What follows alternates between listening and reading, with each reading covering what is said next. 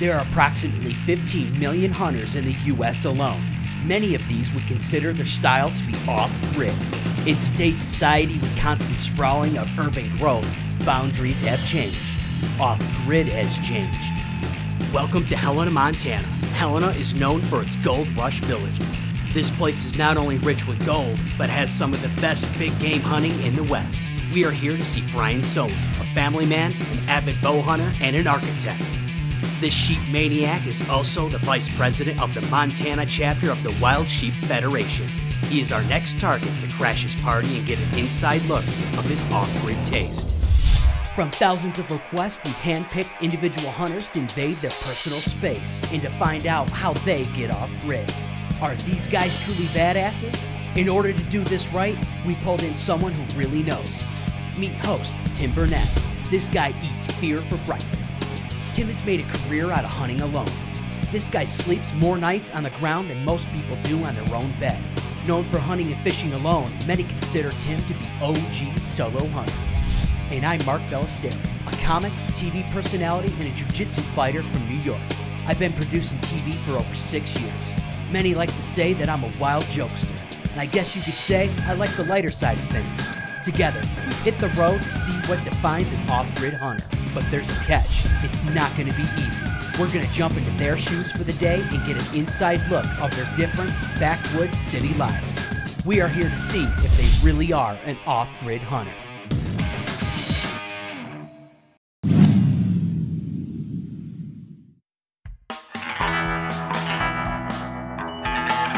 Today I'm in Helena, Montana, visiting avid bow hunter Brian Solan. Now this guy says that he eats, sleeps, and breathes off-grid hunting. I think it's time we pay him a visit and find out for ourselves. We hiked Mount Helena this morning. This is kind of my normal routine. As we get closer to the fall, I build up a pack and put a little heavier weight in it as we go. And my theory on being able to carry an 80-pound pack in the mountains, the best way to train for that is to carry an 80-pound pack in the mountains. So try to do that as almost every day. If I don't hike it, I run it without a pack. And you know, this access, this trail access in Helena is really close to town. It's less than a couple miles from my house. It's right next to my office. I'll usually leave, if I do in the evenings, right from my office and just hike the mountain, head home and shower. Pretty incredible trail system, so you get the benefit of living in a city, but it's a small town. We have some contemporary kind of modern taste. You can tell by the house we live in, yeah, kind of a flat roofed, pretty wild colored stylings.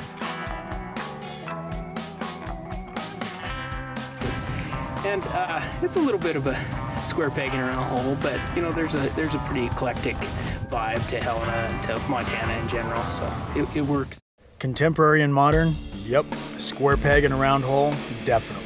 But according to most of today's modern day society, all of us hunters are square pegs in round holes. Brian seems to be one of those chameleon type of guys that can walk comfortably down the streets of Helena as a hometown engineer, and then in a flash hit the hills as an avid sheep hunter. Bighorn sheep are this guy's passion, and in 2009 he got lucky and drew a limited entry tag of a lifetime.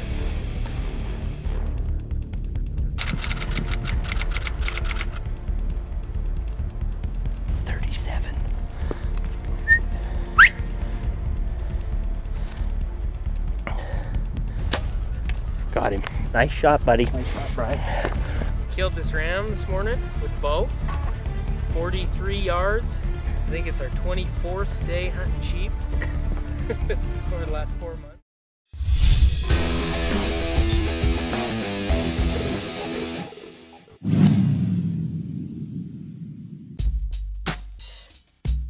This segment of Off-Grid Hunter is brought to you by Random Gear, the makers of Solo Hunter rifle covers. Your gun's best protection against the elements.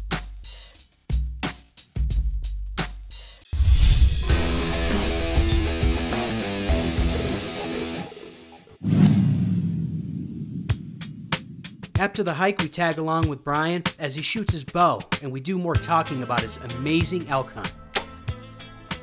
Ah, Hi. you spined your elk and you flat missed your deer. Do it again. So what are the odds of me taking your bow and dead nutting that 70 yards? Let's see it. Which pin is it? Bottom. All right, let me see your release. If you don't mind. All right. Oh, sorry about if I break your bow. I just have this massive strength.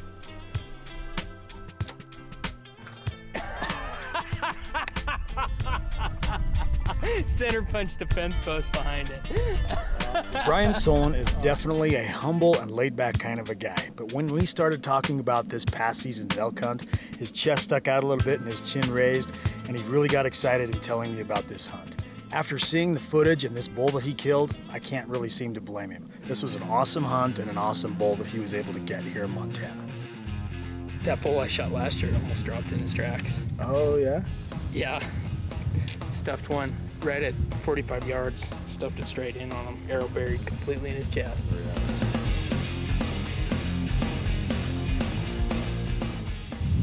And you self-film that too, right? Self-film. Solo film that one. Solo, and I shot it first light opening morning.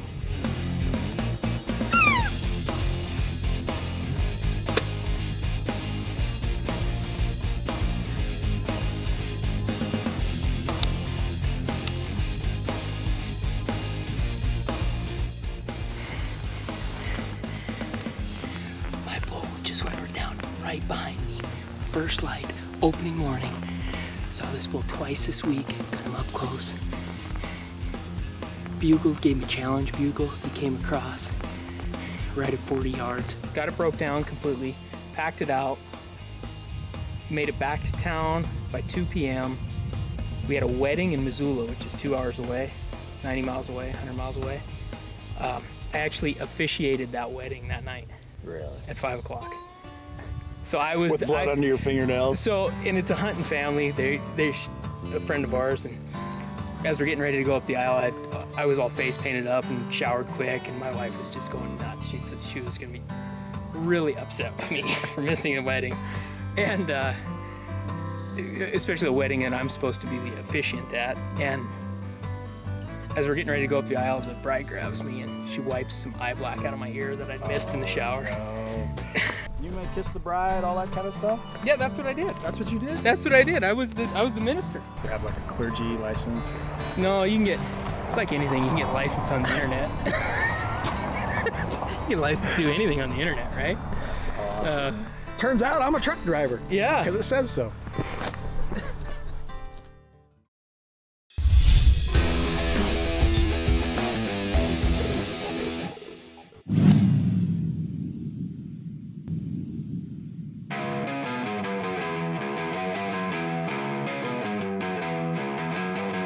Mainstream society would have you believe that all hunters are middle-aged, plaid-wearing, bearded, just fat, impotent old men. But part of this off-grid project is to show how we are a bigger part of society than most people really think.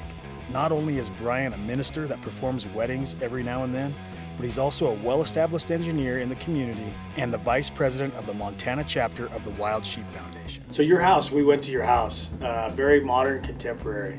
I like it. My wife she would love it. She'd be like, this is really cool. This is what I want. Yeah. But you designed your house, right? Yeah, we did. My wife and I both have a really contemporary kind of style. So we have, flat roofs and kind of crazy colors and different kind of siding and real contemporary materials, simple layouts. So we did, we did all the design work for it and laid it out. And, we love it. So, not your typical Montana house, but it's what we like to do, and tying back some of my engineering work into the house design. So this is, I'm a fairly visual guy, and this is, every day working here, and I keep some photos of things of goals for me. I like to keep, motivation, you call it, pictures of some places I'd like to build, a dream cabin, replace our cabin with just an awesome lodge kind of feel, and then right here the top 4 hunts I'd like to do, of course, finish out the sheep and hopefully do some international sheep hunting. That's my passion and goals, and it seems to keep me motivated to look up every once in a while and see that. So this is the first major sheep hunt I was on, and I drew this tag in 2009, Montana unit. Not a typical brakes unit that you see now coming out. Big sheep. This is Southwest Montana, not known for giant rams. So we spent 24 days hunting this ram. Passed him up 3 different times. Now you weren't just hunting this ram though.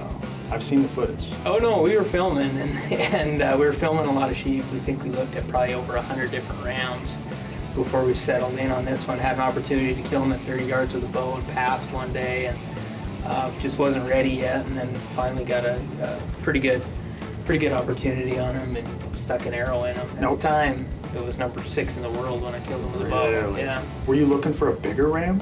I just wanted to make sure I had seen everything in the unit. I want to see every sheep that I want to see them all before that kind of once in a lifetime deal. So I really took advantage and spent some time hunting it. And it kind of this really got me hooked on sheep and gave me the sheep bug.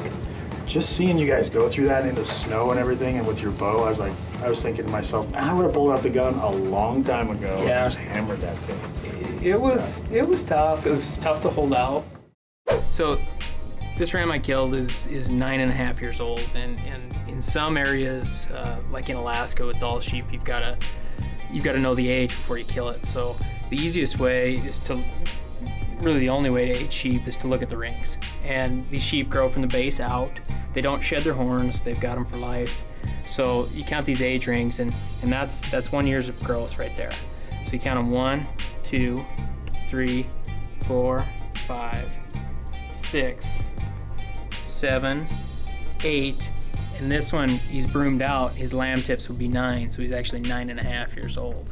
So it's a 9.5-year-old ram, and you can see the growth gets smaller every year. There's certain sheep, you'll get 12, 13-year-old sheep where you have growth rings that are less than 1/4 inch.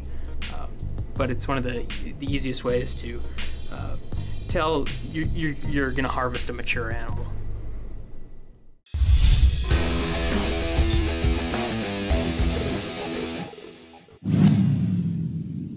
This segment of Off-Grid Hunter is brought to you by G5, designed to hunt. Prime, accuracy is everything. MOA Rifles, the evolution of long-range hunting. Random Gear, the makers of Solo Hunter rifle covers. Outdoor Edge, quality knives and tools for all of your outdoor adventures.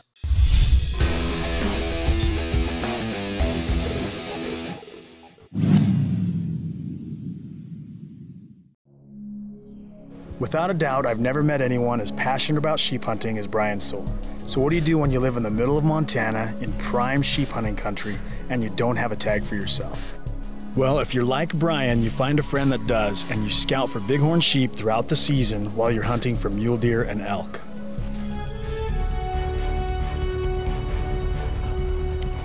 Small young ram.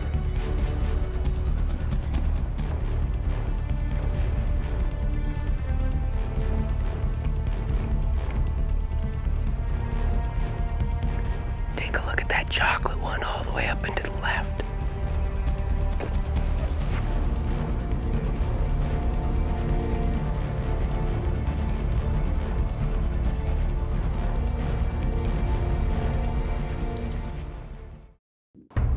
I'd say he's 15 and a half at the base. And I think he's about 38 long. That puts him right in that 180 category. He's a heavy, mature ram. He's got a nice chocolate cape, dark neck. He's the dominant ram. Look at him. Look at him right now. Yeah. He's right at his jaw, and he's 7/8 curl. Video of those sheep coughing.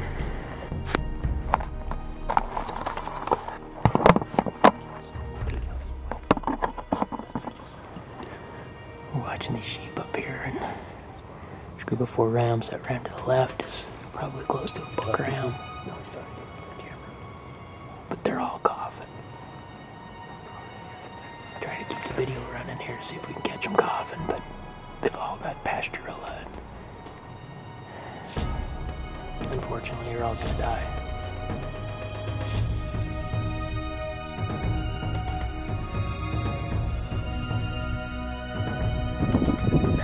probably 180 sheep earlier.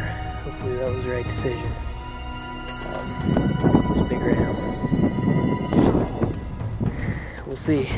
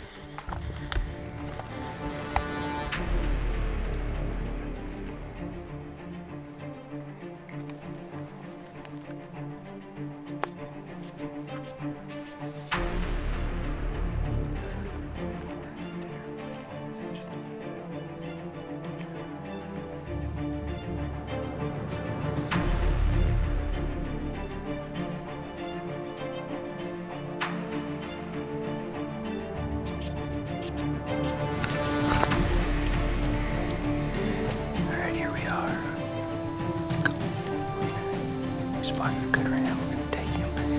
Matt Holberg has sheep tags, Southwest Montana.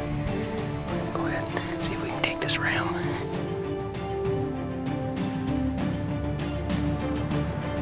There's Matt, Joe Boyer. Broken Matt. See if he can fill this sheep Montana sheep tag.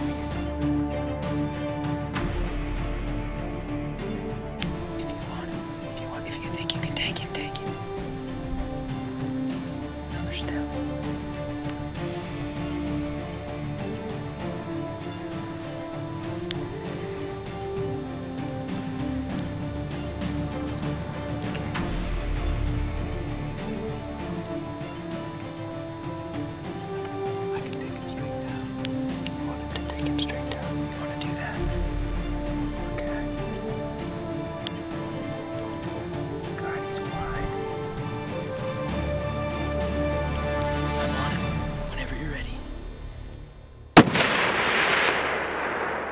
Congratulations, buddy. Nice shot. That is one hell of a shot, kid. Nice shot. Damn sure he doesn't get up. He's done. Congratulations, buddy. You just made the record book. I don't know how to thank you guys enough. It's a great shot, pal. It's a good shoot. I was all freaking Jones up this morning. Pick your head up for the camera. Smile. I don't think I'm going to be able to walk for a few minutes here. My knees are dragging together and they're on the ground. That was one sweet shot, dude.